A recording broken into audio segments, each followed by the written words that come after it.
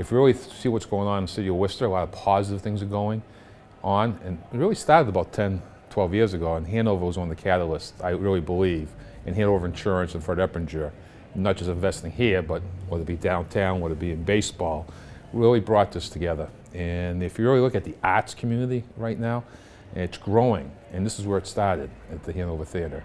If you really think about it, people are walking from the north end of Main Street, coming up here to the Hanover Theatre, and all the different facilities in between, then walking over to Green Street and the Canal District, and walking back.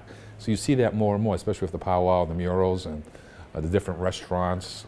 People are exploring Worcester a little bit, and they don't realize, also, I didn't realize all that stuff was on Green Street in Worcester until you walked it and you were able to see it. So hopefully this is I think it's our time, and I think Hanover Theatre was a big part of it, and I look forward to its continued success here in the city.